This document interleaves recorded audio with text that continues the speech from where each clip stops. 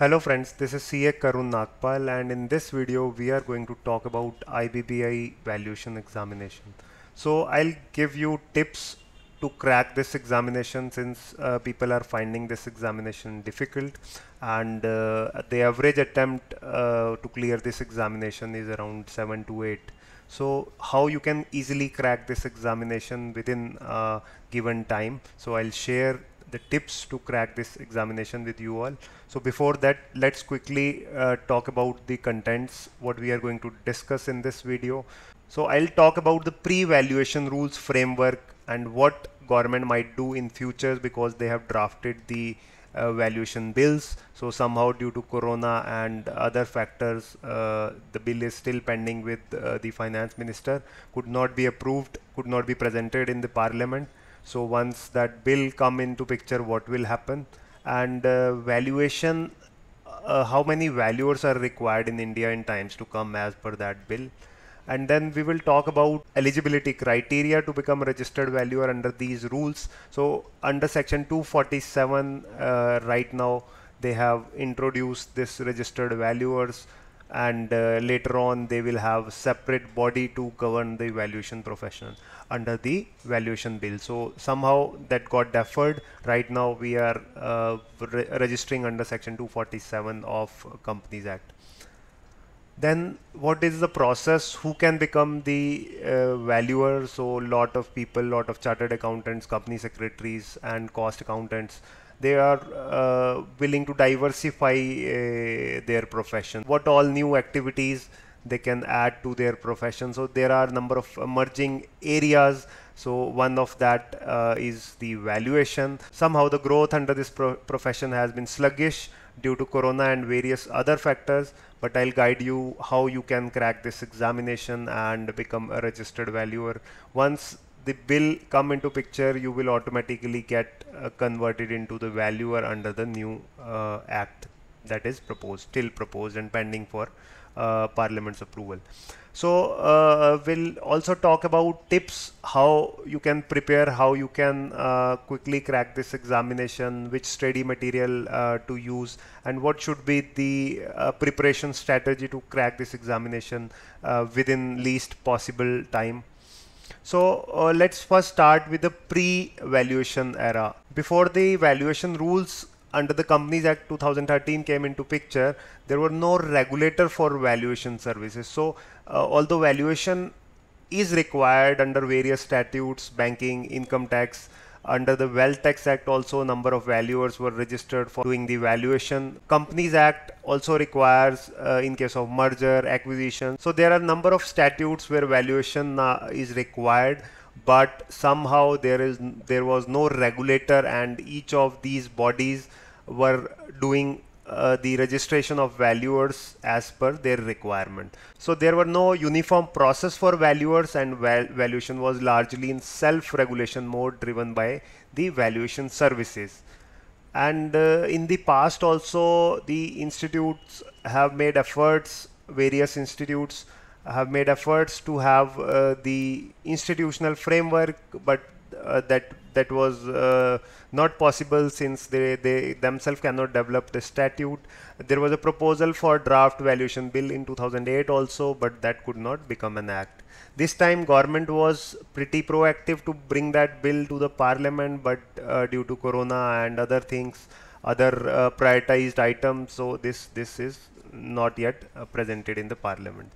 Then while drafting the insolvency and bankruptcy code, while drafting the regulation, they felt that the valuation profession is of utmost importance. Without valuation, insolvency cannot be done. So they utilize section 247 of Companies Act, and they come up with these rules under section 247 of Companies Act, wherein right now for Companies Act and insolvency and some of the SEBI regulations also, the registered valuer is the only person who can do the valuation. Then friends, I would not say that this has emerged very well, this profession has emerged, but in times to come we have a very bright future, because if this valuation bill come into picture and become an act, it will be very difficult to become a valuer. Right now they say only a professional with an experience of 3+ years or 5 in some cases can become the registered valuer just by undergoing the 50 hours of training and clearing the valuation examination. Somehow this examination has become difficult because the IBBI have added number of fresh questions, and there are practical case studies also which a candidate find difficult to crack. So I'll talk about that also, how you can easily crack this examination. So before that, let's talk about the statistics. So this is the draft Valuer Bill 2020, which says that there is requirement of 2 lakh plus valuers in India, and right now we only have 4,600 approx valuer registered with IBBI. So the valuation rule have divided the valuers into 3 asset class: land and building, plant and machinery, and securities, and financial assets. They may create further class if required. For right now, the asset closest to these categories will be merged with the existing categories. They said that the valuers required in India in times to come would be 2 lakh, and if you compare this number 4,600, it's very less. So how they have arrived to this 2 lakhs valuer in India? They have studied the global scenario. So what they have done, they have studied valuers currently working in different countries, different developed countries of the world. So if I talk about the US and Europe, we have around 16 valuers per lakh of population. England have 69, Australia has 42 valuers per lakh of population. So if we convert these numbers into Indian scenario, converting these numbers, these ratio into Indian population, so we in times to come we would be requiring 2 lakh valuers who would be working in India. Now friends, let's talk about the valuation requirement. So valuation is required for various purposes. This is not the exhaustive list. There may be other purpose where valuation is required. So I have tried to sum up the statutes wherein the valuation is required. So under the regulatory as a regulatory requirement under RBI, FEMA, Income Tax, SEBI, Companies Act, Insolvency and Bankruptcy Code, valuation is required. Business restructuring in case of acquisition, in case of sale, purchase, merger, fundraising.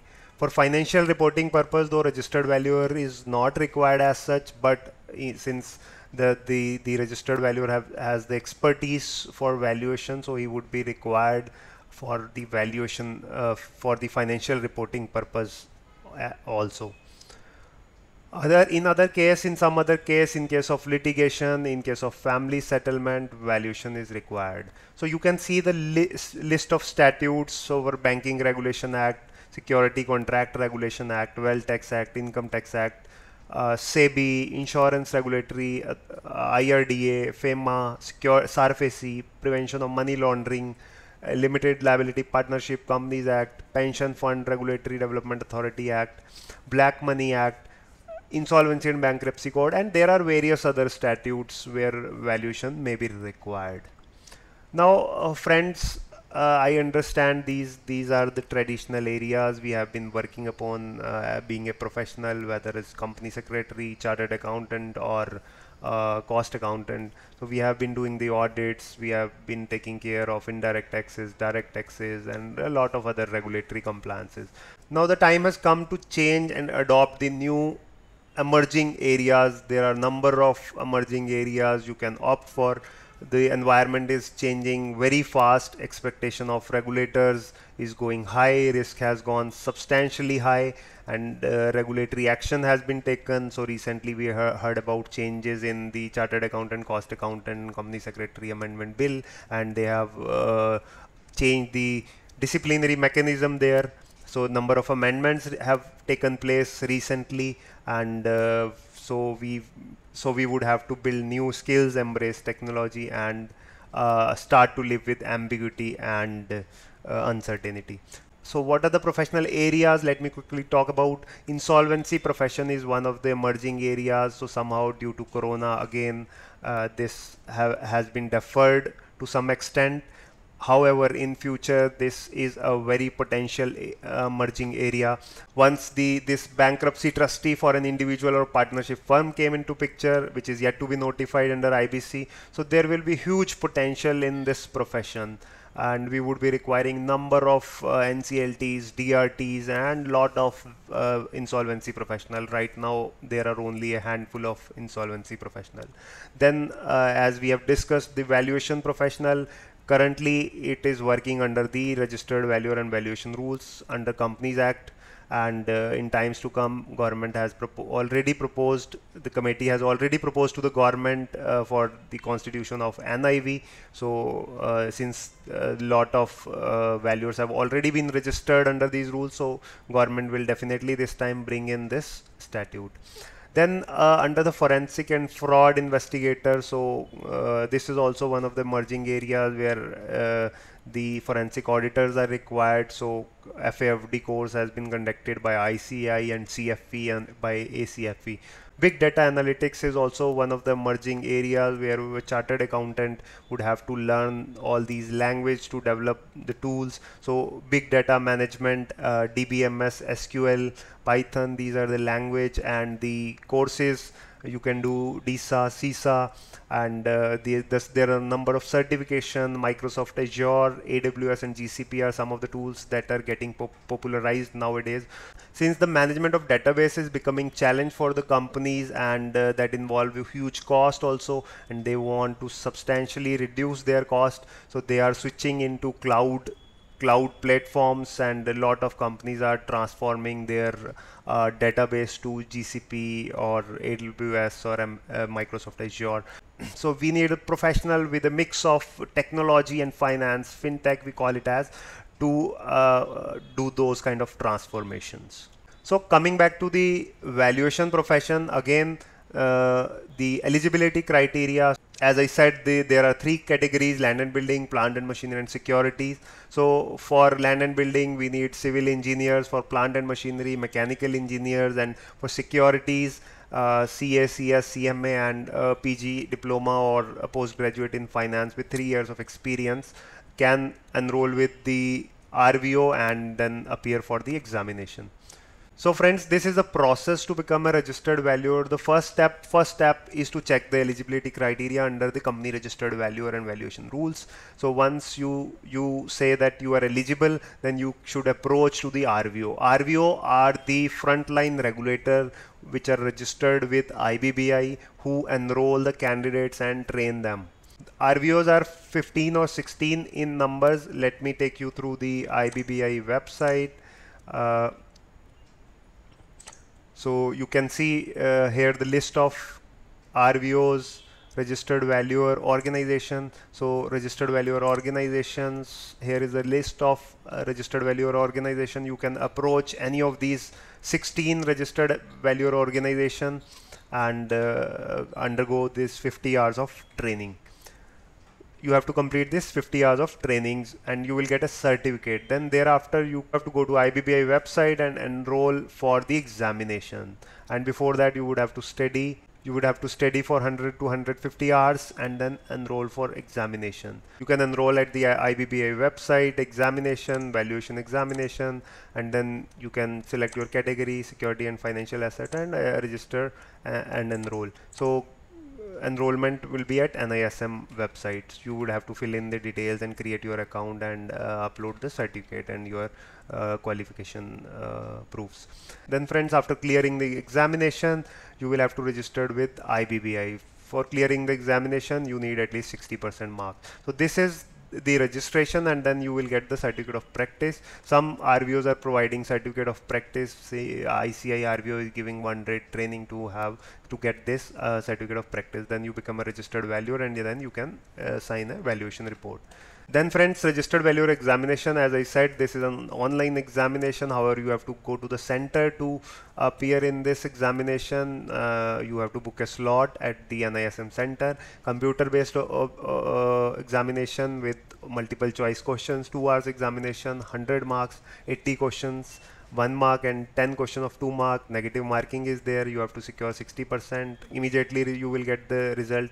That is the good thing. You do not have to wait, and if you pass, you get a certificate. There is no study material or mobile phone or books allowed at the center, and you can do your calculation using a normal calculator, and Excel also you can use. In case of its unavailability, you can use Apache Open Office. So for all of these category, you can appear at the center near you. At the NISM center, you will get a list of NISM center when you create your account at NISM website. And mandatory 50 hours of training you have to complete before enrolling for this examination. You would be requiring the completion 50 hours completion training completion certificate. Then friends, this is the fee structure. 5,000 you need for the RVO membership. Then training fees varies from 10 to 25,000 since online trainings are going on, so that is pretty cheap and you can go for that also. IBBI examination fees is 1500 plus GST. Once you clear the examination, then you will have to enroll with the RVO as a registered valuer member, and 10,000 is the membership fees. Additionally, you will have to pay to 5,000 to IBBI for that is for 5 years. This is the syllabus. Macroeconomics 3, finance and financial statements 6 marks, professional ethics 3 marks, general laws, judicial pronouncement 1 marks, financial reporting 4 marks, valuation overview 40 marks, and case studies 26 marks. So these are the marks they have allocated under the new syllabus, which is applicable from July 2022. And there is slight changes in the number of marks. If you look at the marks allocation, their objective is that students should focus on the valuation rather than other stuff. So for 70% of the syllabus constitute the valuation itself. So you have to be very through with the valuation concepts. Then some of the exam tips. So I would suggest you to participate actively in 50 hours training, develop your understanding, go to the study material, whichever RVO you enroll, they provide the study material. You should go through the study material carefully and practice practical questions in advance. Make yourself comfortable with Excel or Apache Open Office. Since it is a freeware, so some center do not have Excel, so they provide Apache Open Office. Practice mock test. You can practice mock test at this website, RV Mock Test Online. Let me quickly show you how you can practice. So this is a website, RV Mock Test Online, and you can practice mock test of your category at this website. You can choose and enroll. So they are providing mock test. Before going to the IBBI center, you can practice these mock tests at the convenience of your home, and that is pretty quick. You just have to buy or make the payment and start appearing in the mock test. This is similar to IBBI examination. So the good thing here is you after appearing in this examination, you get the scorecard. So you get the scorecard. You get the case study solutions and detailed performance evaluation, and it is similar to the IBBA examination. So case studies are pretty good at this website. Coming back to our presentation, so during the examination, I would suggest you to attempt only those questions where you are sure, where you do not know the answer. Do not do guesswork. Time is very important, so since it is 2 hours examination, do not spend much time on practical questions. Rather first finish all the theory questions and then jump to the practical question. Case study practice in advance. You will not be able to crack the case study in case you do not practice, and be careful, there is negative marking. So I would suggest you to start with the study material. Whatever you have, you can also download the study material from IBBA website. RVOs are doing a pretty good job. They are providing the study material. In case you are close, you can practice. Since this practice is available at the comfort of your home, you can use RV Mock Test Online website and practice as much as you can before appearing in the IBBA examination. Even if you are not able to crack this examination, I would suggest you to appear again and again, since the average attempt to crack this examination is 7 or 8.